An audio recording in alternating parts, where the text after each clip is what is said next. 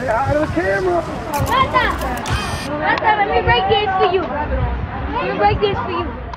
Mata, let me break this for you. You want to do what? I'm going to go out and see niggas, man. See Holy. Get her out, man.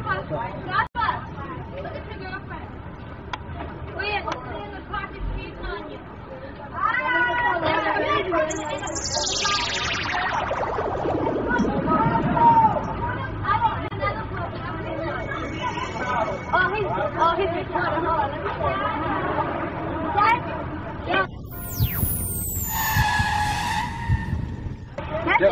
I'm Josh's girlfriend. She fucking loves me. Yes, you do. You love her? That's his girlfriend right there. That's Josh. Yeah. Oh, I thought you didn't catch this, y'all.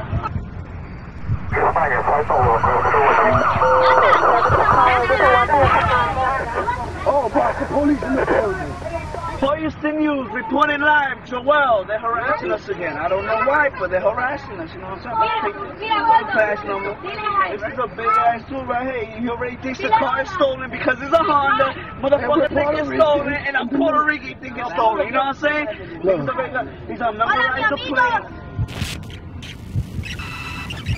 There's Patty Wagon right behind me, and we don't give a fuck. This is how we do it. Look, I got in my hair. Now what they finding? They ain't finding shit. What up? Hey, yo, smile for the camera. No, me. What you guys got to say about us? What you guys say about us boys and kids? All right, bro. Have a nice day. Have a nice day. Wait, say no to drugs. Well, Lewis to me was one of my big brothers from around the way, Washington Street. And I knew him as Cable Guy. A lot of people know him as Martha Lewis. I knew him as Cable Guy, Wall Street's Cable Guy. And I think that who he was, to me personally, was a brother, was somebody that you can always count on, no matter what. From the littlest things, like we used to have conversations about the stupidest things too, and he would still be interested in it. And that was the type of character he was. That like, although like you may think like, oh, you know, a lot of people have titles for him. A lot of people have like a lot of things that degrade him or make him seem like a bad person. When all in reality, he just had a big heart, and that's what happens to people with a big heart. Like they just really. They really get hated on, they really get portrayed as something that they're not. And I think that that's what a lot of people did to Lewis. He was pure, you know what I'm saying? He was real pure. You know, you talk to him and he could be the person to talk to, you feel me? He was always that person that can give you good advice because he was really a good person to talk to, you know what I mean? He was real cool, you know what I'm saying, man? Real talk, I was fan. And he was just a person who was so smart at anything he wanted to do. You know what I mean? That's Mayday right there. You know what I mean? He knew what he was doing, my nigga. He was like a brother to us. You know? I don't know. Like every time, like we'll get into problems with dudes, he'll be there. And if we always tell him if he got into problems with females to call us. You know? So it was like he was like our big brother. He was a good dude, man. He wasn't about games or no bullshit, mad humble. Mata, my man, Mata was like the man you want to be next to, you know? Even if you had beef with him, even if you was cool with him, you wanted to be next to him, he would just bring joy to the day, like a nice day out. El Mata paraba afuera, everybody around him, not on some beef shit, not on some rowdy shit, pero estábamos tú tranquilo, chilling, you know? That's how we used to go about our days with him, just chilling. He used to do his thing, you know? That I don't know about. What I know about is Mata, the light of the party, like my man Sito said. Before it was bangs, nigga, you know what I'm saying? We used to just chill, nigga. Before, like, we used to ride bikes, nigga. We used to play ball, my nigga. We used to play baseball right here, my nigga, in Little Fenway. You know what I'm saying, my nigga? We play football right here on the strip, my nigga. Mata would, you feel me? Mata would throw from the top of the block, nigga. That nigga would throw it all the way down there past that Red Factory, my nigga. You feel me? Not even trying to force it, my nigga. That's how niggas, you know what I'm saying, every day, nigga. Then you know how shit happens, niggas grow up. But nigga, he knew me since, nigga, I couldn't even come out the stoops, you feel me? That's for life, nigga. That's how deep this shit is for my nigga, dog. It's for life, my nigga.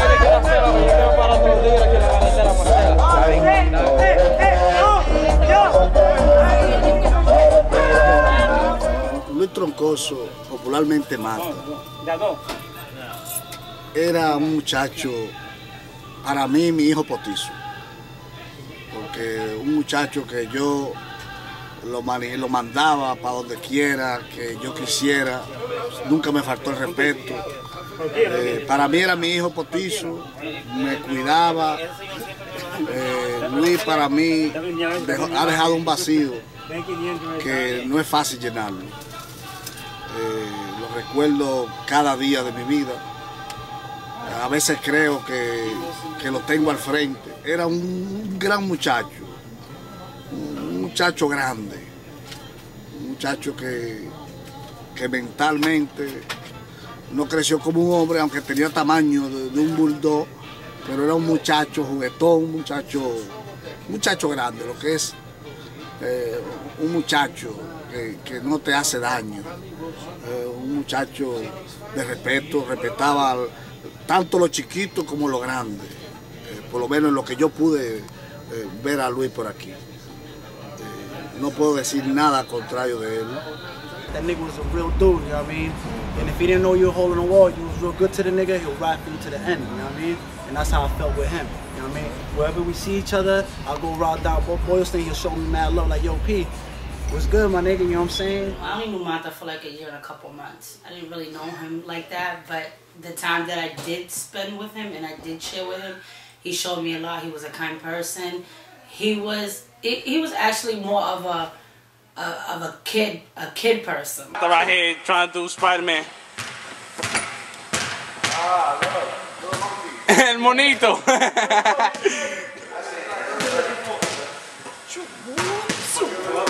Gorilla. Yo Mata, dime a ver, ¿qué tú le vas a hacer a White Boy? Le voy a meter la mano, el palomo ese. Esto no sirve para nada. I got some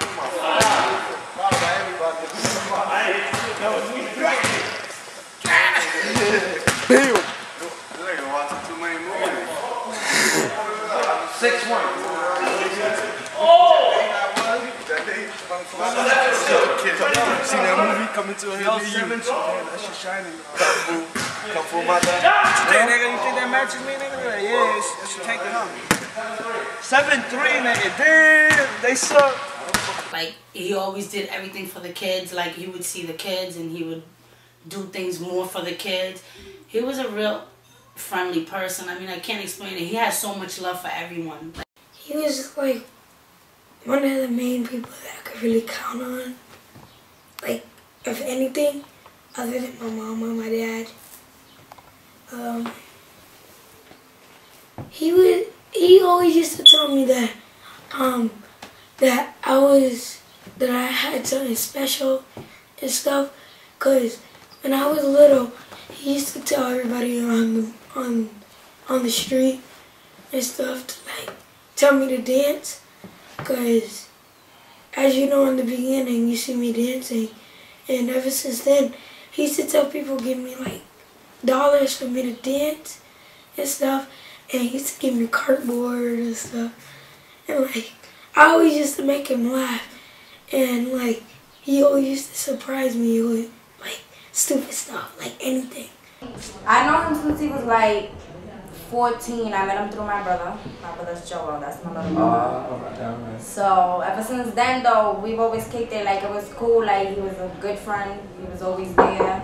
Siempre que come around the block, he was there. Early shit in the morning, he was there, like, I guess he probably slept out there. Louis was, to me, he was a caring person. I feel like he always did favor for everyone. He would put everyone first but himself. Louis, Mata was a real nigga. Like, he didn't take no shorts from nobody. Like, if he had to do something, he'll do it. If he had to do it by himself, he'll do that too. Like, he was the type of dude, like, if he's eating, you gonna eat with him, you feel me? Like, he don't like everybody eating with him, you feel me? Like, that's the way he was. Real nigga, man. There was like very few times like that I seen him like down. Like he was always happy and he liked to help people and he like, you know, he looked out for everybody. And he was just a great person. Like he was a person who was always there for you, who always like gave you anything you needed. You know, if he knew that you was in need, he was the first one to be there, you know?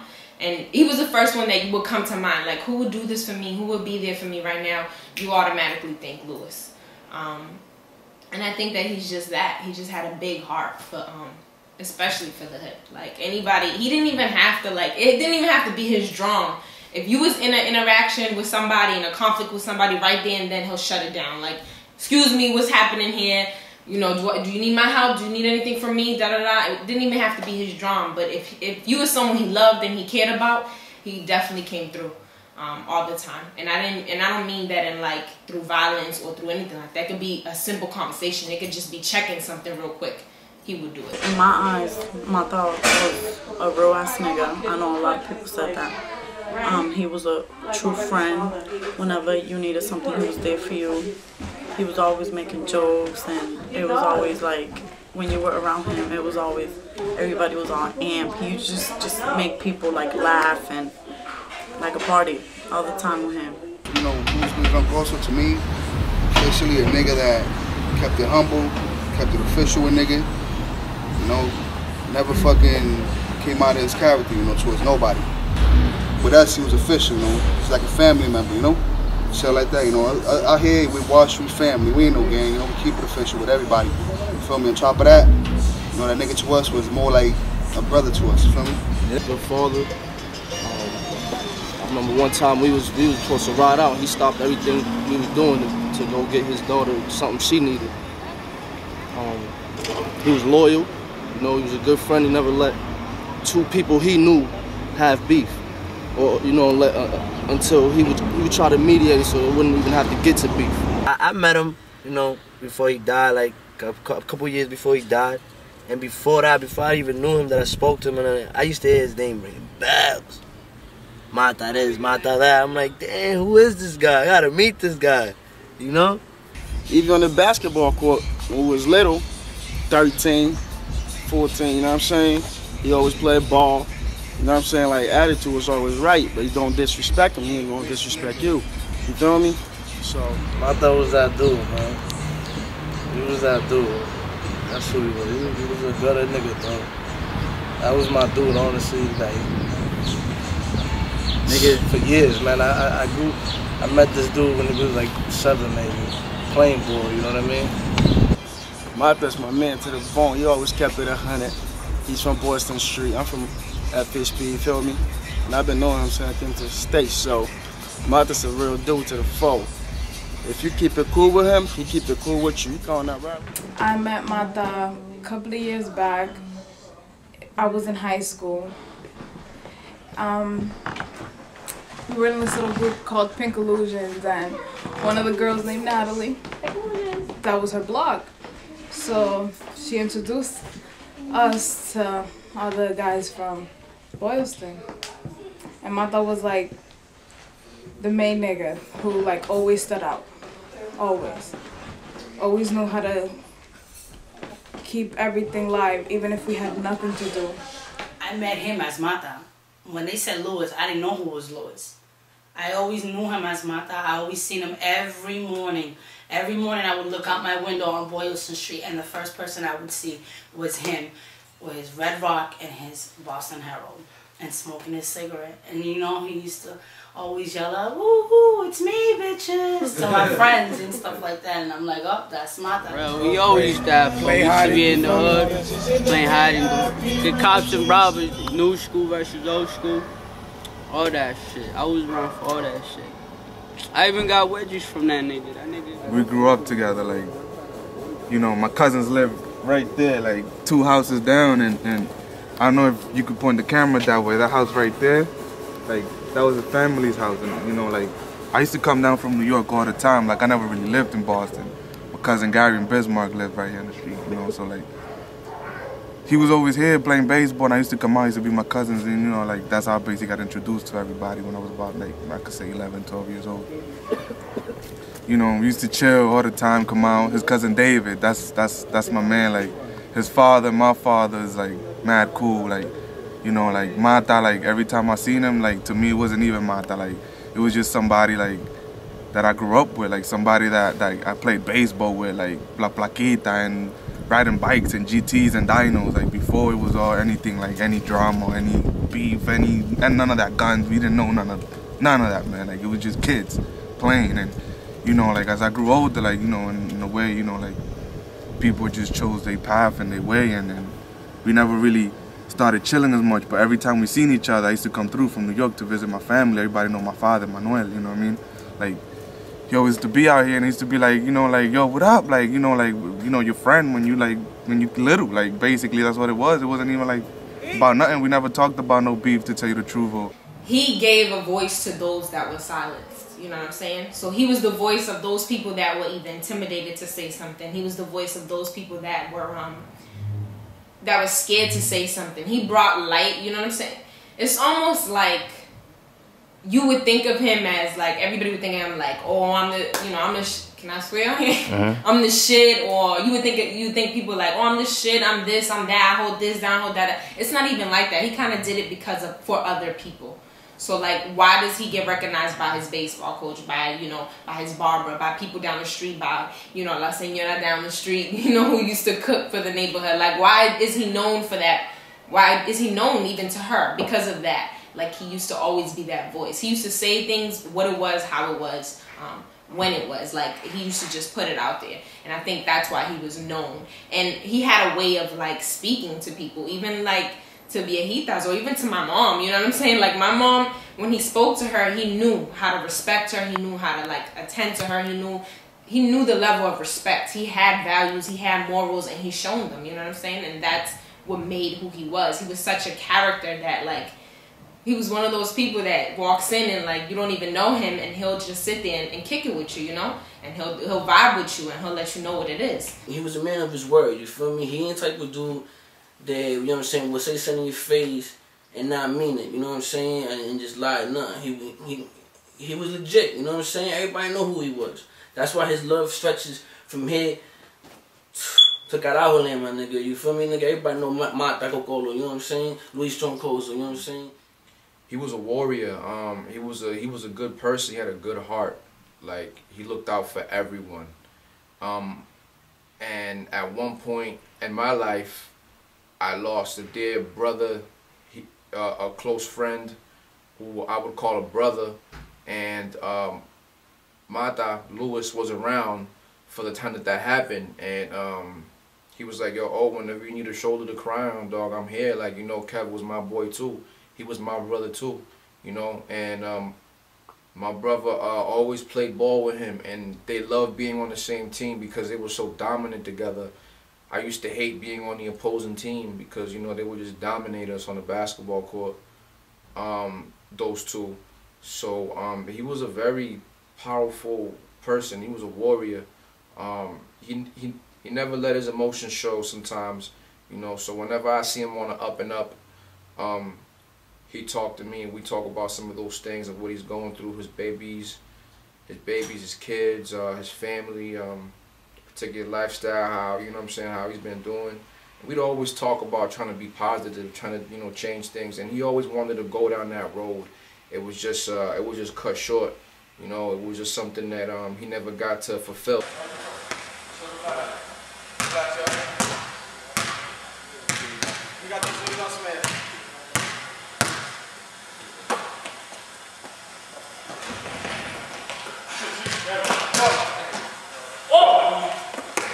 Mata shit on that nigga right there.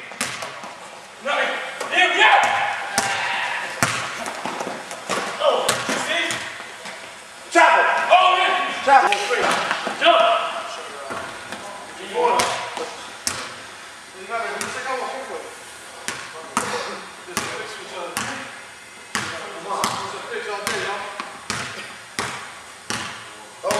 So throw them balls, they're gonna fucking fuck this shit up.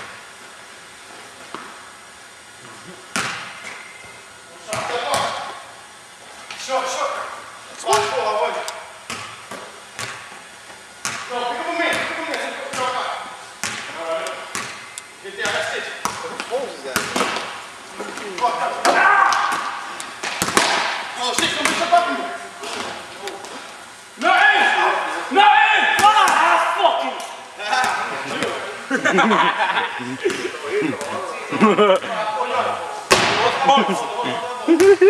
Hey!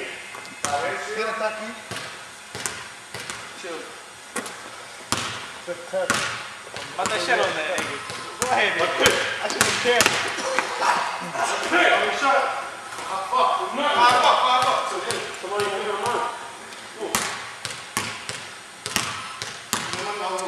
Con el fucking teléfono.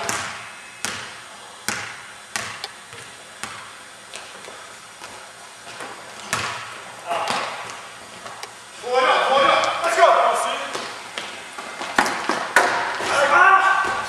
We got the lane 6'5". Vete para la cancha. 6'5".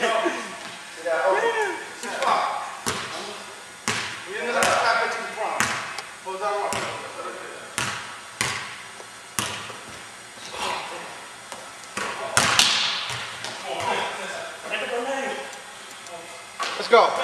Let's go. Beat block. Look at that. Cool. 6 up. Mean up. Oh. 6 up. 9. Fuck up. Let's go. 7-6 their legs. Get ready. Yeah, just a point. 2 losses already. Oh my God. What happened, Mills? Yo tengo una cuchilla nuevecita en el carro. Con eso pincha goma allá afuera. Y me voy de aquí. Yo con eso pincha goma y me voy. Pónganse a joder ustedes. 8-6. Stop following. 8-6. Nigga. What's the best? Yeah, call me for it, girl. Yo, pick up your man. No. Come on. Right there. Force it. 7 up. 8. What? Little. 8 up. First met when playing ball all around JP and shit. We started, it was basically Elm Hill versus Boyce at the time, playing ball. And he was just always, you know, cool, always happy, you know what I mean? Like if he was down, you probably meet up, bump into him or something, he'll probably just say one dumb thing or do something to make you laugh and he'll make your day. When we used to go down the street to the store, we was like 9 years old or 10. We always used to see him going to the store all the time, so that's how we met. And from there, we just got cool, and then you already know from there, started from there. Basketball, baseball, chilling together. Then Just being together every day. And it was like, I don't know about where we lived, there was a whole bunch of us that when we was young, just, you feel me, just used to always chill and just, I don't know, got that vibe, and looking now, we're like brothers and sisters, you know? Mi nombre es Noemí Pineda, yo soy la hermana, bueno, en este momento soy la hermana mayor de Mata. Bueno, él se enojaba mucho conmigo porque yo siempre he sido como un poquito la maestrita del grupo, pero I'm fan. Para quienes no lo conocen, yo lo amaba muchísimo, no solamente porque era el único varón de la familia, sino porque todo me decía que sí. Aunque no lo iba a hacer, siempre me decía que sí. Cuando lo aconsejaba que hacía algo mal hecho, me decía sí, yo voy a cambiar. Cuando venía muy tarde, que le decía el otro día, mira, tienes que tratar de llegar más temprano porque mami no está durmiendo. Sí, voy a llegar más temprano. Todo lo de era que sí, aunque fallara los 5 minutos. Hubo un día que yo le dije a él que ya que él era mi único hermano, somos todas mujeres, él era el único, y la familia de mi esposo era quienes estaban haciendo la construcción de la casa. Yo le dije a él que por favor me ayudara a pintar, el porche, porque yo ya estaba cansada. Bueno, le busco la pintura, le busco la brocha. Me dice, sí, yo te voy a pintar el porche entero. Te prometo que te lo voy a pintar para que no vuelvas a reclamarme nada en lo absoluto. Ok. Wow. Entro a la casa y cuando salgo afuera, eran como 15 minutos. 3 tablas pintadas. He was gone. He was gone. I'm like, I thought you were supposed to finish. I mean, what is this? Solo llamo y le digo, mira, pero tú me dijiste a mí que me iba a pintar el porche. What's going on? I mean, he's like, oh, no. My nigga just called me. I mean, my nigga. What kind of talk is that? Yeah. My nigga just called me. Don't worry, tomorrow I'm gonna finish the work. Until now, nothing. No, I end up finishing the damn porch. Yo soy Luis Manuel Troncoso, papá de Luis A. Troncoso. Él estaba pequeñito y había otro niño que le daba golpes todos los días. Entonces yo salí para afuera y lo vi al otro niño dándole golpes. Y yo busqué un palo y le dije, vaya a pelear para afuera. Que no va a pelear porque el otro es muy chiquito. Yo le dije, usted va a pelear con él ahora mismo. Entonces él salió para afuera y desde ese día él lo agarró con el palo, le dio. Y el otro niño más nunca se volvió a meter con él. Después que se hizo hombre, éramos muy amigos. Peleábamos todos los días, yo y él. Todos los días peleábamos. Me decía muchas palabras malas y yo le decía palabras a él también, pero que entonces él bajaba la cabeza, bajaba por ahí y subía de una vez para acá arriba y me besaba. Mi nombre es Lida Pineda. Yo soy la mamá de Luis Troncoso. Para mí Luis era un buen muchacho porque él nunca, con la familia de él en la casa, yo nunca tuve problema con él. Aunque siempre le decía, una vez me dijo que iba a hacer el GD, le pidió el dinero a la otra hermana de él y se lo dio. Y yo le dije, Luis, pero fulana, Iraida te dio el dinero, ¿y por qué tú no estás haciendo el GD? En esa me dijo que se le perdió el dinero. Entonces después volvió y me lo pidió a mí. Y yo se lo di, pero yo le dije, pero esta vez yo te voy a llevar. Y yo fui y lo llevé y lo dejé allá. Y él nunca hizo el GD. Y para sacar la licencia, o le pedía a la hermana de él siempre le daba el dinero también para la licencia. Y él se lo dio como 3 veces y a la última fue que lo sacó. Entonces, cuando nos mudamos aquí, yo siempre como que lo protegía a él. Porque yo siempre me quedaba hasta las 2 y a las 3 chequeando por la ventana. Entonces él tenía un problema que siempre botaba la llave. Y me tiraba piedra por la ventana.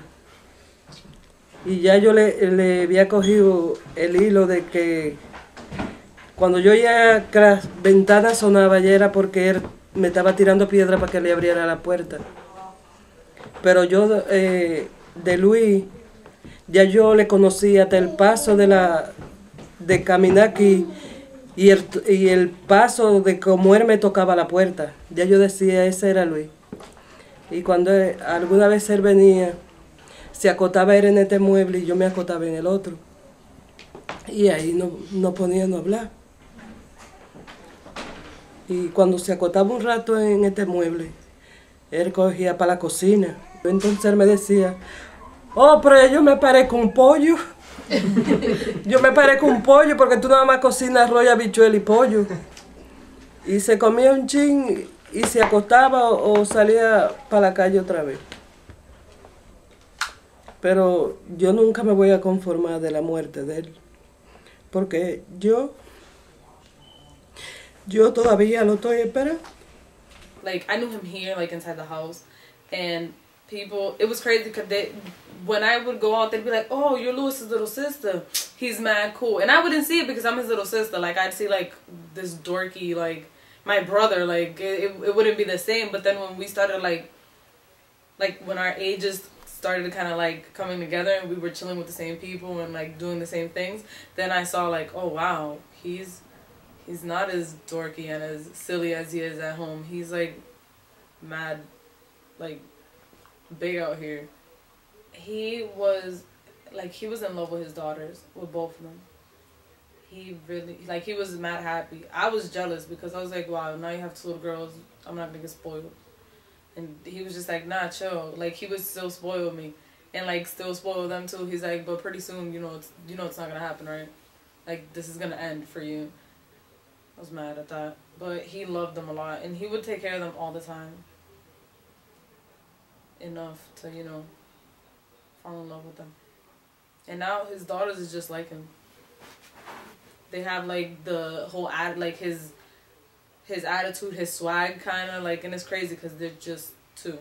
I went that year that I got pregnant. Like, I went on vacation to Dominican Republic the December, and, like, I was already pregnant, but I didn't know. And then, like, he, like, was kind of telling me that I was pregnant, but I'm like, I'm not pregnant. Like, so he comes, I was in the bathroom, and he knocks on the door.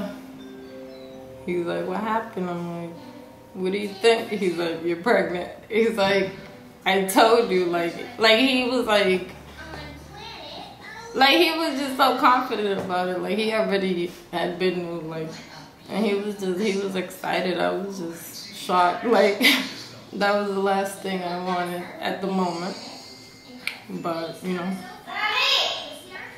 But I feel like now I'm happy and thankful that it happened the way it did, because, you know, my daughter wouldn't be here. Like, he was just excited. Like, he took a picture of the pregnancy test, and he had it, like, on his phone, and he was just showing everybody. Like, he was a loving father. He loved his girls so much.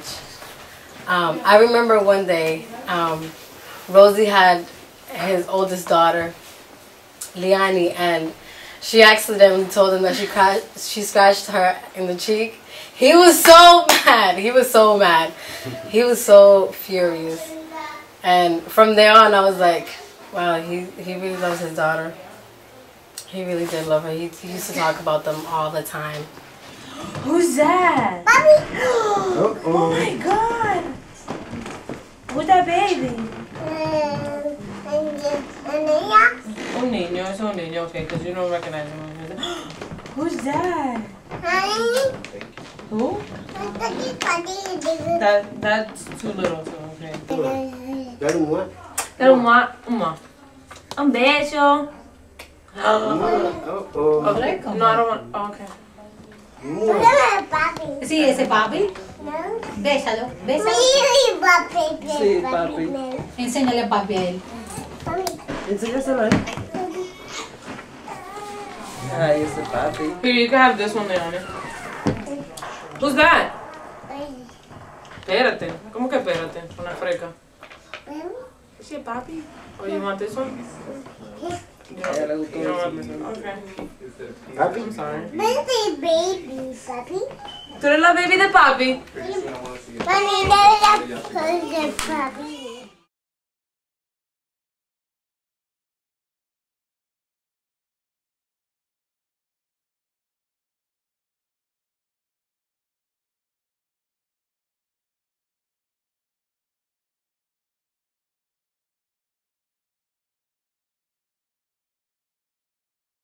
That day, I remember, like, we were going to a baby shower that afternoon. And that morning, I went out to buy a gift, and he stayed with Leonie. Like, he was watching her while I went out. And then, like, when I came back, we was just chilling. And then, like, out of nowhere, he decided to go to JP. Like, and I told him, like not to go because we had somewhere to go in a couple of hours. And he's like, nah, I'm just gonna go for a little bit. I'll be back by 4 o'clock. Yeah, I was with him that day. It started in front of my stairs. We was actually walking to the park on Brookside, and all of a sudden, like, they just decided to go play basketball. So we went to Stony Brook. And I remember getting out of work at 3:30 and passing by Stony Brook, and I remember, like, I had a headache, but my mom always, like, when we would pass through there through Boylston, we'd always look for, like, this big dude and, like, make sure, like, oh yeah, there's Lewis, we know he's there. And I remember we passed by there and we seen him. Well, we seen everybody playing basketball, and then, like, I, like, looked and then, like, laid back again because I had a headache, and we just went on our way. And then I don't know, we got here like around 4, almost, it was like 4:30, almost 5. And I was laying down and I got a phone call, and it was from my homegirl Natalie. She was like, yo, they shot your brother. And I thought, like, I don't know, since it was him, I felt like, oh my God, he's untouchable. Like, it was probably like, he's fine. It's nothing big. Nothing can happen to him, because whatever, that's what you think. Like, you don't automatically assume, oh, he's dead. Someone text me or someone called. Something happened. Something weird happened. They told her, but then my phone was ringing a lot at the same time. And they kept saying, oh, you know, I think Louis got into a fight. I said, oh my God, let's see let's see what's going on. So I grabbed her and I told her that we don't tell anything to my mom. I said, don't say anything. Let's find out what's going on, because I have been, I think, maybe the strongest one, but then you get to the point, you get to the line that you're not strong anymore. You just collapse, so you don't know what to do with things. We left the house. I told her, don't say anything to my mom until we really find out what's going on. And I just told her, hey, I just think it was just a fight. Oh, maybe a fight, you know. So my phone was ringing a lot, and people kept calling me and insisting that, you know, something happened worse than a fight. But I wasn't expecting anything worse than that, because he wasn't really a troublemaker or anything like that. I think ever since, you know, since he was little, in order for him to fight, you really have to push his buttons. So I really thought that he would just, it was a fight, nothing else. A fight, you know, something went wrong, you know, and maybe he got hurt. But I never pictured anything worse than that. And I was there with all of them, and they was playing basketball, and probably 20 minutes or 30 minutes into the game, that's when everything happened. I was right beside him. You know what I'm saying? Everybody went to Stony Brook to go run ball. You know what I'm saying? Some other niggas' idea was like, yo, let's go run ball. Niggas didn't even really want to. But we went, everybody went, and the niggas that wanted to play ball didn't even fucking play ball. Mind you, my nigga Matey was shitting on niggas playing ball, you feel me? That's 100. You know what I'm saying? Smacking balls, wetting threes. I remember all that shit. You know what I'm saying? Like it was yesterday, nigga, that same day. You feel me? Him playing ball, getting it in. And niggas was all occupied. You feel me? Everybody was all occupied at the moment. You know what I'm saying? And nigga, I went to the store. Niggas was sick. Niggas was chilling. Niggas was all occupied. Niggas like thinking about other shit. You feel me? At the moment, niggas was playing ball. So we just finished scoring and we're walking back. And right there, that's when everything happened. It was a coward. Reaching for my I had my shorts on, so I reached for my sweatpants, cause I had my sweatpants on the rocks, and that's on dogs. Once I grabbed my sweatpants, I heard the first shot. So I just stayed still, like I didn't even look. I just stayed still, looking at my shorts. Once I heard the first shot, cause you know it sounded like, you know, niggas. Anyways, boom. Then I heard the second, you know what I'm saying, then the rest. So niggas just bounce. I heard everybody say bounce. We run down. You know, the first thing, I'm looking at everybody who's next to me, you feel me? Who wasn't next to me, you know what I'm saying? My nigga Mayday, you feel me? I'm over here like, yo, Mata, what the fuck? I ran straight back up, nigga. And it, you know what I'm saying, was made it right there, nigga. I went crazy, man, on dogs. I thought he was good. I thought he was just gonna make it. I thought he was gonna be alright. I don't know. I was like shocked. I didn't know that shit happened at the time. Like I couldn't believe it. But I knew it was real because I seen everybody's faces. Like shit ain't no joke. Get out. My phone rings and it was Rosie. She's like, "Oh, I'm with my sister. My brother just got shot. Just take care of my mother and my father. Just make sure they don't pick up the phone." And I'm thinking like, "Oh, they shot Mata. He got that." I'm thinking like nothing happened to him. You know, I seen him on the ground, and I got up to go run, and I was like, "Come on, Mata." And, you know, they left. I'm thinking that he's covering himself for like shields, so he dropped to the ground. But I kept calling his name. He didn't answer. So when I started walking up to him, that's when I seen that he wasn't okay.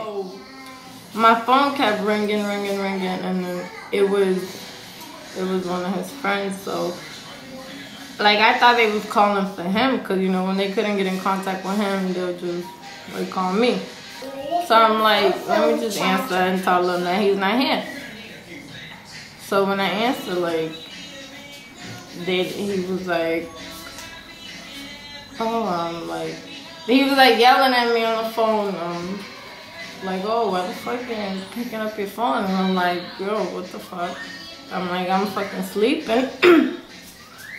And that person was just like, "Yo, Mata just got shot in the head." And like, it just, you know, I was still like half asleep. It took me a minute to like register that through my head, like, what? And then he just like hung up. I don't know what happened. And I remember I just screamed, like, and I woke up my daughter. We drove to Boston Medical, kind of staying there like for maybe 20 minutes. But I'm like, damn, they're not here yet, because they told us they took him in the ambulance. But I said, come on now, it's 15 minutes, and they, you know, and they haven't said anything. So I said to my sister, I said to Rosie, "Hey, I think we gotta keep it moving." But then my mom was calling too, and all these phone calls kept coming one after the other. I said, something is not right. So I started calling, ignoring all the calls that were coming in, and I started calling every single hospital around to see where they took him. Then I finally called Brigham and Women's, because I'm driving everywhere, but I want to make sure that the place I go next, he will be there. So I said to her, and she's like, "Can you describe him for me in order for me to kind of give you some information over the phone, because I'm not able to do it?" And she's like, "I'm really sorry." I said, "I'm just going to describe him. If you see someone that look like the description that I'm going to give you, just let me know so I can drive over and see, you know, that I'm kind of close to something." So I said, you know, he's tall, he's heavy set, you know, he just got his hair cut, you know, tiene pelo bajito, and he must have his ID or something on him. And for sure, he has a white t-shirt. Even though I didn't see him that day. I didn't see him that day. He just loved the white t-shirt so much that I knew that it was probably the closest thing that was going to have me to his description. So she's like, yes, we have someone that we have someone that is kind of, you know, is close to the information that you're giving me. Yes, we have someone that just arrived a couple of minutes ago. Yes, the description that you're giving me, you know, they are correct. And yes, he does have the white t-shirt on. So I just said, okay, all right. Oh, thank you, you know. So we head in there. We're already outside almost, because we went through every single red light that you can think of. I said, "Hey, I'm sorry, but if you stop me, I'm just gonna tell you. I gotta, you know, I gotta get close enough. I gotta be there." So when we got there, the place was crowded. And they wouldn't let us see him. And they left us there for like hours and hours. And I don't know, I felt inside of me, like after like half an hour, I was like, I told the security guard, I was like, "Why don't you guys just tell us he's dead? Because, I mean, what are you guys waiting for?" Cause it was just like how it was. Like if he would have been alive, they would have said, okay, so let's have like his mom or her sister come inside and see him, or they would have said, okay, he's fine, but we need to do this and this and that, and they wouldn't tell us anything. And then the hospital got packed. There was people, like they had to call for extra security. It was crazy. There was people outside. There was people outside across the street. Like it was out of control. Like the amount of people that were at the hospital. Well, on my way to work, Kathy called me, crying hysterically. And I'm like, Kathy, what's wrong? She goes, they shot Mata. I'm like, what? What do you mean they shot Mata? She's like, yeah, they shot Mata at the park. She's crying hysterically. She's telling me to go and meet her, that she's scared because they told her that he stopped breathing at a point. And I'm like, Kathy, calm down, because he'll be good, you know. It's Mata, like. A lot of people get shot and they're alright. And Mata was a strong ass nigga. I honestly thought he would have made it. My mother was still calling. And I just said to her, yes, you know, we found him, but I just think he got into a fight. You know, nothing big. And I'm there already. And I'm like, oh no, nothing big happened. I'm going to wait until I see him. Then I'm going to call you back. And then she kept insisting, like, are you sure that nothing, you know? I said, no. I haven't seen him yet. You got to wait until I see him. Then I'm going to call you. All right? Bye. I got to go in and I can be on the phone. That going in never happened. I never end up going in. And yeah, then they took us into a little room and the nurse, she was cool. She was just like, we have to call some person to come in and tell you guys. And I'm like, okay, can you just tell us what's really going on? And she was just like, okay, I'll just tell you, but don't react until, like, she told us not to react, but it was crazy because how do you not react when they tell you that your brother is dead? Like, she's just like, okay, I'm just gonna tell you guys because I know you guys already know. I mean, they made it pretty obvious. Oh, and it was really hot outside, and we was just taking a walk, and then my sister called me, and you know, and I couldn't really hear what she was saying because she was crying, and then she was like, oh, you know, Mata got shot, and I'm like, okay, but what happened? You know, I'm thinking like, okay, a lot of people get shot, you know, I'm thinking he's okay, you know. So she hung up with me, and she really didn't know what to tell me. That's all she said, and she said she was gonna call me back, so I was confused, you know. But then my boyfriend was like, oh, my boy just called me and he was there where it happened and he got shot in the head. That's when I was like, whoa, hold on, you know? And I was walking to my house, you know, because I was in the store and I kept on crying and, you know, he was telling me to calm down because, you know, there was a lot of people around and I'm crying. But, you know, like, I couldn't believe it. I'm like, okay, what you mean he got shot in the head? So I just kept on crying. And when I got home, I waited for my sister to come home, and that's when we like just hugged each other and we started crying like, damn, you know, you serious, you know? And then she told me that, you know, he had passed away, and I couldn't believe it. When I heard my nigga's voice, you know what I'm saying? I don't give a fuck what y'all believe, if y'all don't believe in God or what, nigga, I heard my nigga's voice, you feel me? And my nigga told me, nigga, before, 10 minutes before my mom called me, and my mom passed away, you know what I'm saying? My man, I love you, rest in peace. Mi Angelita, you know what I'm saying?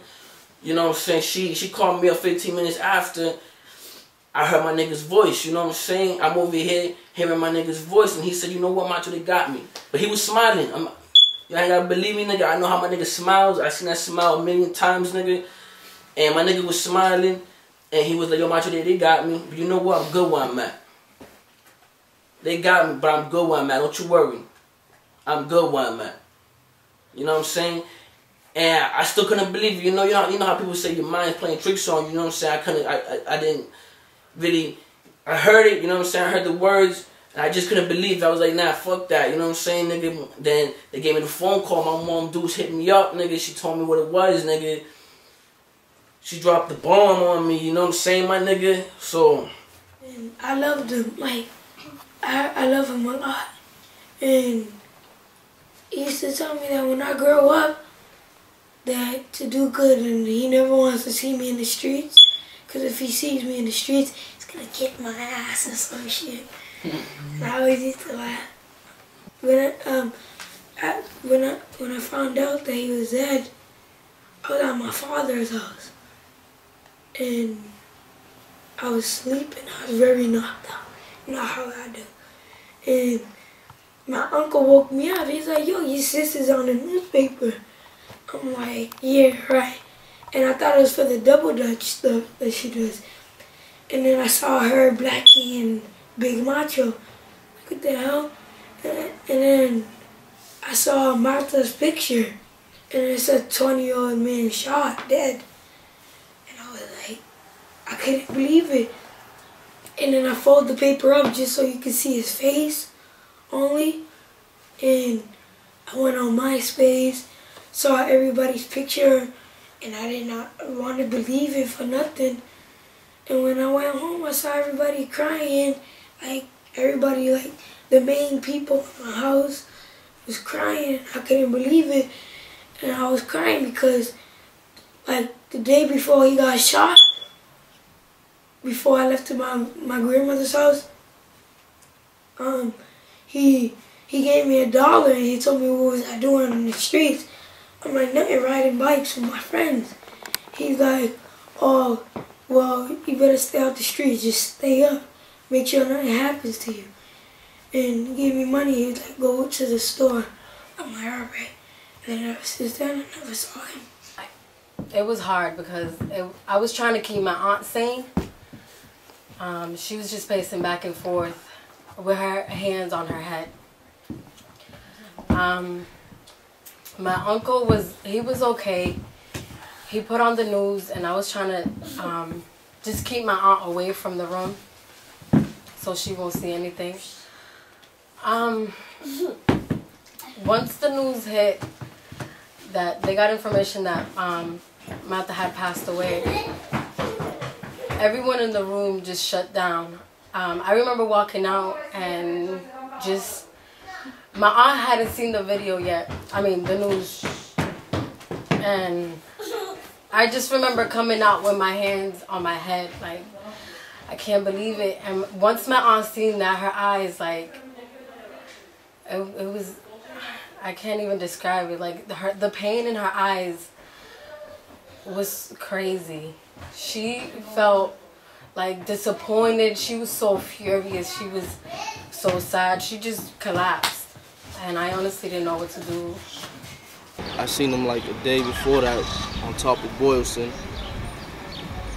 I was getting something to eat with my wife and my kid. And you know, we spoke briefly, you know, and we spoke about how hard it was. It was nice out. You know, there was a lot of talk going around this and that. But he was, you know, he was his regular self.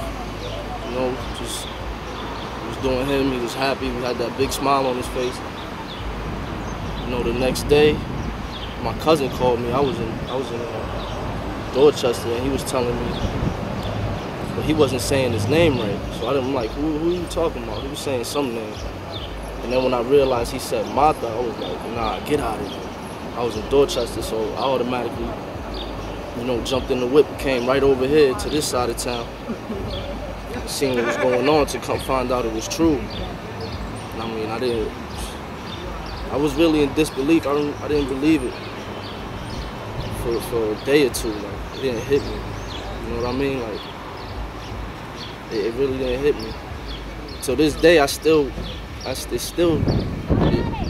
sunk in, but I still think I'm gonna see him. You know what I mean? Like, I still feel like I see people that look like him. I swear to God, it's him. You know what I mean? Yo, E, where were you when he passed? Like, do you remember where you were? Sweeping the floor for the white man, man. I was in jail. I don't want to get into that, man. Shit fucks me up because I was looking out here to see my man. Yo, to be real with you, he used to ask for you every other 3 weeks. I used to see that name, man. Like, yo, where the fuck is he at? When the nigga popping out? He used to know, he used to check up on you, so he knew about you, but yeah, man, he used to show love. He used to show love. Go by my window and shit. Whip, acting a fool, nigga, pointing out some hanging and shit. That's something that I try to keep, you know what I'm saying, so I can keep myself moving because, man, that shit fucked my whole movement up. Man, he's definitely, you know what I'm saying, he's not no brother, man. Tear that shit up. You know what I'm saying? Not that many people gonna get that lucky. This is the way Mata rolled in the streets, and this is something I learned from him because he told me this, and you know, other people have heard it before. You know, it's better to be respected than to be feared. He wasn't a dude that was feared. He wasn't, like I keep saying, he wasn't out to hurt anybody, but he was respected. He used to respect people. That's why people loved him, because like I said, he treat you how you treat him. So if you came at him in a good vibe, he was gonna come at you in a good vibe. And you know, most of the time people came up to him like, oh, I heard about you, you're a cool dude, like, oh, you're Mata from Boston. So people used to come up to him and show him love, and he used to send the same love back. So that was the type of dude he wasn't. He was a dude that used to protect his hood. He used to protect the people he was around. Like he was like a protector. Like he was out here and like he made sure this was good. Like we was good. You know what I'm saying? Because he was out here and like he wasn't gonna let nothing go down. So like he was that type of dude. Like he used to show you love and protect you if he can. Like, you know, help you in any way and just always make sure you're good. That's why everybody loved him, because he was that type of dude. He was a humble, humilde. Él tenía buen corazón. It was a tragedy that I never thought that I would go through. Like I never thought that I would see anyone like pass away in front of my eyes or in my arms or however you want to see it. I mean, it was tragedy to me, and ever since it's happened, it's like my life has been downhill. It's like tragedy after tragedy after tragedy, and I cannot explain how I felt that day, and I can never be able to explain exactly how I feel, because that has affected me, and not only me, it's also affected my son's life a lot. Mata was an idol to my son. He knew what to say to my son. My son loved him, and I mean, I don't like to get into details about it because it hurts me so much, you know, and I'm just glad in a way that I was there. I wish I wasn't there, but it also gave me a privilege to at least hold him for the last time, you know, and be able to tell him that everything's gonna be okay and that I loved him. Despite whether I knew him 5, 10 years, it didn't matter. But at least when he passed, he didn't pass alone. He passed with somebody that he knew. I mean, I was fine for a little bit, but I just keep having tragedy after tragedy in my life, so, I mean, it hasn't ended. I just lost my son's father like almost 4 weeks ago, so, you know, and Tito lost his mom, and I lost my best friend in October, so it's like, I don't know right now, in my point of life, how much more I have to go through this, but I've always said that God is never going to give me something I can't handle, and I have to move on from this, and I know I have to, but I feel right now it's not the time. When I feel like I can move on from this, I will, but as long as I feel the way that I feel, I'm never going to forget about him. You know, that was my first time experience with him, and I'm glad that I was there to at least hold him and look at him in his face and tell him that he'll be okay. This is what type of nigga this was, dog. We called this nigga at like 1 o'clock in the morning, talk about, yo, let's get some shovels, nigga. We're about to dig a hole, nigga. Right? Nigga, for real. For real. We go to Franklin Park, nigga. We start digging a hole, nigga. Right? It's for my dog, though. My dog, I got run over by a car. And he helped us bury it and shit. Yeah. But me and him, Joel, my girl, nigga, went up to Franklin Park. 1 o'clock in the morning. I'm serious. I just called this nigga like, yo, we're gonna go dig a hole, nigga. Nigga ain't ask me no questions. But just to show that the nigga ain't give a fuck, nigga. Man, cool, nigga. Good people, man. It's family, that's my cousin right there, nigga. I'm like his little brother, nigga. It's like one of my sons, nigga. I mean, love him with all my heart, nigga. That nigga was like an older brother to me, man, you know. I used to wear that nigga's clothes, nigga, you know what I'm saying? That's how cool me and that nigga was, nigga, you know. I used to take showers in his house and shit, nigga, you know.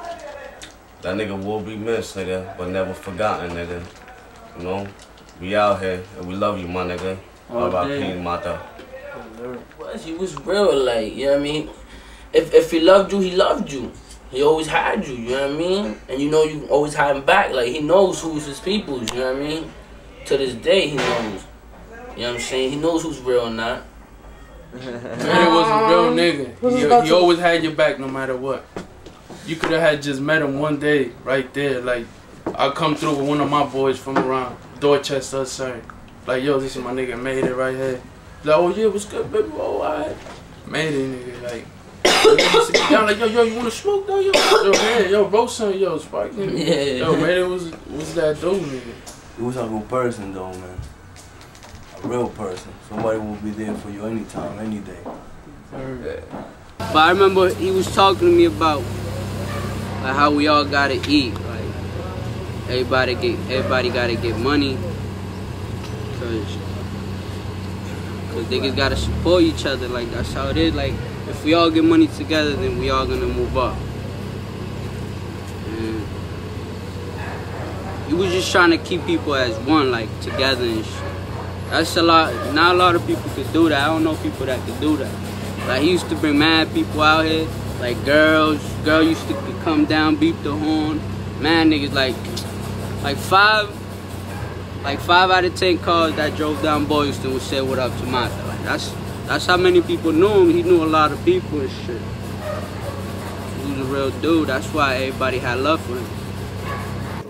I can't really say you can move forward, you know, move on, because like I keep saying, there's somebody that is always gonna be in my memory, and you know, to the day I'm old with the guys, like we won't be talking about, yo, ¿te recuerdas la vez que estábamos con Mata, que estábamos, you know, like he's always gonna come up because he was around in my memories. Like, you know, I was here, like this was the hood, just all things that people can think about just happens, and like you're always gonna have that memory, like, yo, you remember that day we was over here? Oh yeah, Mata was there, remember? Yeah, like he's always gonna pop up, so there's no way you can move on. There's no way to like not think about it. It's just gotta like just learn from the experience, and just everybody just, you know, see what happens, and you know, like just try to get from all the negative the little bit of positive, you know, like from the environment, just grab that and just, you know, try to run with that, and just, you know, because there's no way you can move forward. There's no way to move on. He's always gonna be there. He's always gonna be in here. Even for the people that didn't know him that well like that, you just seen him around, say what's up to him. That's just changed their life completely right there. Just that, him being gone, not being used to him coming down the street always be 8 in the morning, and he'll be right there in the corner, one of the first motherfuckers out here. Like the neighborhood, the city, the world, just like lost on the ghetto John F. Kennedy, Martin Luther King type status. Like it's just bigger than words. He was bigger than words. Like he was a soul and spirit of a whole era, of a whole time, of a whole community. You know what I'm saying? And his era may have been short-lived, but it was powerful, and it's something of legends. It's something that Hollywood needs to make a movie about. You know what I'm saying? You know, I'm from a very different mentality, old school. You know, when the L ran in Eggleston, it was an Eggleston Square station. You know, dudes at that time, and I'm talking about Homie, Earl, Joselito, Froggy, dudes that grew up in our neighborhood, man, you know, we were just some tight kids, you know what I mean? We were just always looking out for each other's back. You know, and at that time, what made it really different was that because everybody had to come through our neighborhood to get to their neighborhood, they figured they could do their dirt in our neighborhood. And so that dirt meant that if my mother was walking down the street, why did my mother have to worry about tucking in her jewelry? And in response to that threat, dudes got together and said, you know, it just can't be like that, you know? And you're talking about at a time that the Hispanics, you can count them in a handful. Yeah. And there was no such thing as Dominican, Puerto Rican, or none of that beef stuff, you know? And if you spoke Spanish and you ate rice and beans, we were all the same. And over the years, you know, like I served my time in prison, I started hearing the little Puerto Rican and Dominican beefs. Then I started hearing, you know, Mozart having beefs with Mozart in Boston, and beefs with this and that, you know? And that all comes in basically because it's all a pre-programmed mentality. Because we're fighting for a block that technically we never own. And then we end up in the same jail block with the dudes that are supposed to be our enemies. And then when we get in there, we find out that the system kind of sets up in a way that, all right, you're Latino, so you're in this Latino jail block. And then they break you up even further. You know, you Puerto Rican or you Dominican. Now, you know, I grew up in Eggleston. When I got locked up, there weren't a whole lot of X-Men that got locked up at that time. So when I got locked up, the only people that I knew from around the way was from DA, from academies. And so they were brothers. And when I hung with them, the Boricuas from Springfield or, you know, Dominicans from Connecticut or whatever would quickly tell me, yo, what you doing? Because when it hits off in here, are you with them or you with us? Because by your shade of your color of your skin, and because you have a little bit of spick accent in you, you know what I mean? They're going to assume you're with us.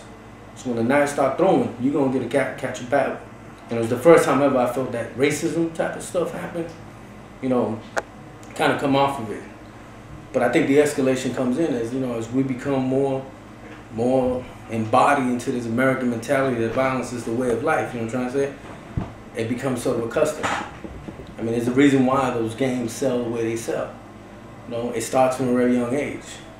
You know, you can go back, I mean, the most bloodiest history in America didn't come during this time. It came in the 30s during Prohibition. When they took something away. They took alcohol away. Everybody went crazy, okay? And when they were killing each other, that was one thing. When they were killing each other, and I'm talking about the Blanquitos killing each other over alcohol, you quickly see how the laws got flipped, and they stopped doing that. But when it's us killing each other, there ain't no laws that's gonna protect us. Ain't nothing they're gonna do for us. Plain simple. You know? They're looking for us. I mean, they win any which way. They win when one of us drop. They win when one of us gets locked. Because you become slave labor, right from the jump. 50 cents a day. And that's where, you know, it ends up going to, you know? I mean, when I see a Mata, I just see a Hector of that time, you know? You know, I didn't know Mata in that personal life, but I knew Hector in that personal life. I knew the musician, the artist who enjoyed painting murals, the guy who played chess. You know, a lot of people didn't know that he competed around the whole state, chess tournaments, beating white boys and chinos in chess. You know, had all the capacity there to be something better. But, you know, when you grow up thinking that your world's a 4-block radius, you're already growing up thinking you're pre-incarcerated. And then you become physically incarcerated. And then you end up going in a coffin where it's the ultimate incarceration forever. So you're locked anyway. And so when I see talks of capos and this and that, you know, and I heard about Mata, you know, it's just history repeating itself, you know what I mean? And somebody else is going to rise to the ranks. And somebody else is going to continue to play the game. You know, I'm not a preacher because, to tell you the truth, you know, I know how it really is out there. And sometimes you could try to change as an individual, but sometimes it's a struggle within you. And that kind of led me back here to spontaneous celebrations in a way. Because I wanted to come back to the neighborhood that I grew up in. Because I remember the first promise that I made to myself was, damn, if me and Hector had somebody like me, who knows where we would have been, where we would have gone. Because there was potential and always in all our lives. This thing about, you know, I hate when it's the violence against ourselves, you know what I mean? Because we're still the smallest number. We're the growing population, but we're the least that owns anything in America.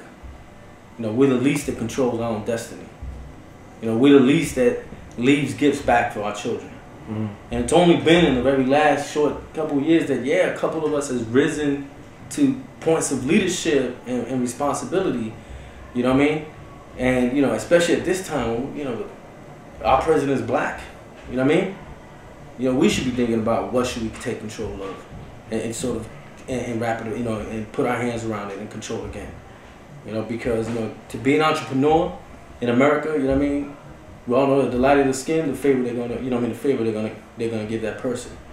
You know, when you have a, you know, young man like Dante trying to break into this movie and this documentary and even music scene and stuff like that, you know what I mean? Sometimes it really does, it's all about who you know to get you to that door and you know, move you to the next level. And we need to become those people who can open those doors for those kind of people.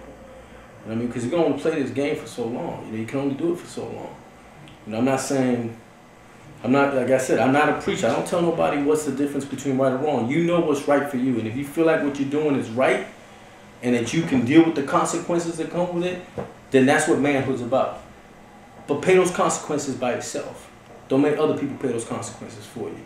You know, if he was around right now, he'd probably be an inspirational leader for a lot of these young motherfuckers that don't know what they're doing, you know, nowadays. And so for him to have that respect is beautiful to see. The you know, like the output that he had at his memorial, which was, you know, big. It was humongous. Y'all should have been there. It was basketball court and games and barbecues and all the kids was there. It was beautiful. It was amazing. Thank you for everybody for showing up. And and he would have very much appreciated that. And you know, he knew he was loved. You know, it's just a sad. It just kind of hurts my heart that, you know, we had to see it happen this way. I remember one time I was on Boylston. It was in 07, I believe. It was cold as shit. It was one of them days where it goes from hot to cold, and I was cold as shit. You know, I'm a skinny ass nigga. You know, I got at least some meat in my life. But I was freezing, and without me even telling him, yo, I'm cold, bro, he knew that I needed to go all the way to Brockton. That's where I was living at the time, and I was all the way out here. So basically, without me even saying that, he came up to me like, yo, B, yo, you going all the way to Brockton? Here's my hoodie. And that, I forgot all about that. After he passed, gave it some time, went in my closet, and his hoodie was there. Yo, that's basically when I could say that's that first time that shit hit me, where I missed one of my niggas. You get what I'm saying? For the simple fact that he had heart for me that day when I was cold. You dig what I'm saying? And then Brockton's a long trip, man. I was in no car. I was walking. I was on my feet on the train and bus. I remember that. It was like a sign once I seen the hoodie, you know what I mean? That I gotta do something. And like I said, I remember the last thing I told him was, yo, I want to do a music video. So in a way, this is my way of keeping my word to him. You get what I'm saying? And through this whole process, like, I was cool with Mata. A lot of people were cool with Mata, but we ain't living in his house. We weren't, you know what I mean, his family. God bless them. But doing this project, I got to actually go to his house and eat a plate of his mom's food. And that shit was bomb. You know what I mean? And I got to see a side of Mata that I never really got to see. You know what I mean? And that shit opens your eyes, and you learn. Learn this more. You know what I mean? Just because he was on the block, just because he repped Boylston, doesn't mean that he was all bad. Doesn't mean that's what he was criado. That shit. And after doing this whole documentary for a year with my people, Dante Luna, P.S. We the best. You know what I mean? Them holding the cameras down, them editing them.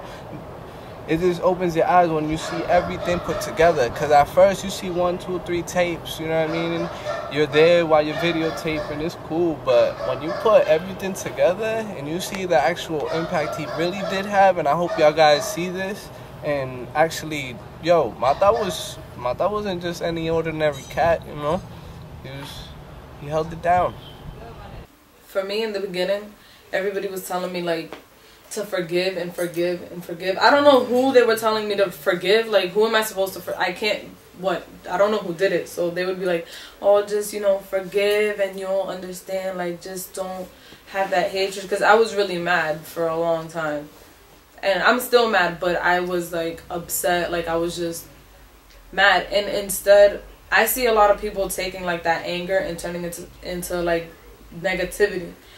And I had my negative points. I had, like, yeah, people, like, when something like that happens, like, when you have someone taken away from you like that, it's hard because, like, it's like somebody stealing something from you, like, that happiness. I don't know, it's just, like, it's something that just gets comes out of you when you hear something or something happens like that. And what I try to do is, like, I don't know, I've been trying to get back into youth work and trying to get the community more involved in what happens on the streets, because people see stuff like that and they listen and they pay more attention to what the news has to say instead of, like, what really goes on. Because as soon as my brother passed away, they were like, oh, gang member this, gang member that. I didn't see him as a gang member. I saw him more as, like, because you grow up seeing these people, and it's like, mira, them little kids on the corner, the same little kids that are always on the corner that used to play baseball in the middle of the street using the light poles as bases and stuff like that. Like, that's what you see. And then when the media and all that starts to say, oh, the gang this, gang that, violence here, violence that, like, the community takes that and, like, just sees it as something negative. Then everybody else who's, like, around that starts to get, like, that negative stigma from what the media is saying. So what I'm trying to do is, with all this anger and, like, I don't know, frustration and just like the sadness of losing my brother, I'm taking all that in and I'm using it to build something from his name. Like I want to, all these memorials every year, I want to get them bigger and bigger so that the the JP community can come together, because it's kind of separated right now if you really look at it.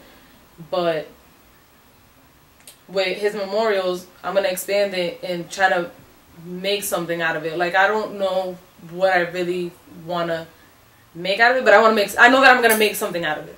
Either be like something to help the younger people in the community, or the people that feel like they have to be in a certain place in JP, like they can't go to certain places, or just young people that feel that way too. So we're basically trying to, you know, create like a peace institute in the name of Lewis, and you know, to reach out to other people, not just, you know, it's not just gonna be about Lewis, but you know, other families that, you know, been impacted by like the same situation. And because I mean, this is something that unfortunately happens all the time in these streets, and there's a lot of other families left out there, you know, the same way that we did. Like I lost my sister and I lost him, but I lost her because, you know, she died of natural causes. And then when I lost him, somebody took him away from me.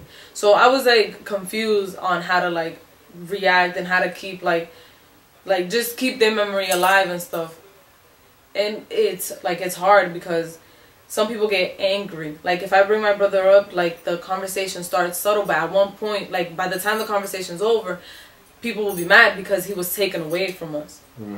So, like, at times it's hard to just even talk about him without someone getting mad because of the way he passed away. But I feel like with, like, this thing that I'm trying to make, I wanted to, since it's going to be, like, it's going to have to do with peace and violence and, like, bring the community together. So, maybe, I don't know, in 5 years, my dream is to have, like, I don't know, a foundation or, like, an organization in his name, so that instead of like being mad when you hear his name, or like turning it into anger because of the way he passed away, turning it into something that, like, when you hear Louis Troncoso, it'll be like, oh, that, like, it'll be not, oh my god, that gangster that they killed on at Stony Brook, but it'll be like, oh, something good came out of his name. Like there's something positive going on with his name now. Out of 365 days a year, at least one day every year of our lives, we celebrate our birth dates, the day we were blessed with time. They say the shortest distance between 2 points is a straight line. But if that straight line was Route 95 with the traffic jam, then getting off the next exit and going local might be the shortest route. Time is a fourth dimension we forget about. As long as we have time, we'll always have the opportunity to change something about ourselves or learn something new. We could read 10 books in one day and wake up the next and learn something we never knew before. So time gives us new things to look forward to every day we wake up. It's only when we die, when our time stops, when we really can find out who we are.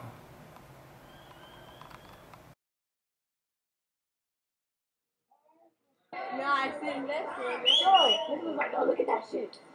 Yo, cuidado que no vaya a explotar eso para afuera.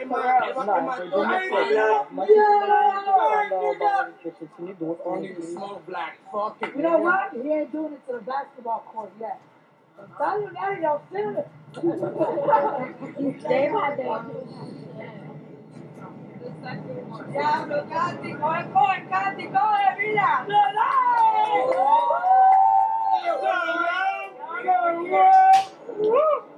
Bang, bang, nigga. Lo que hacen más, te manda acelerado.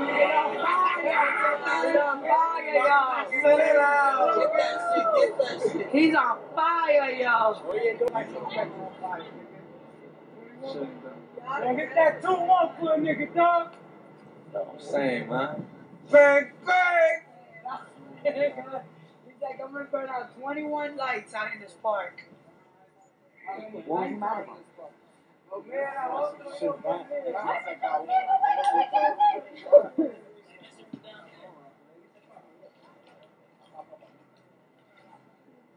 He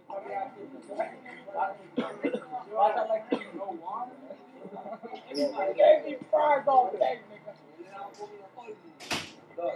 He give me fries like give a fuck with Red Doritos, nigga. That's crazy, man. Still it up?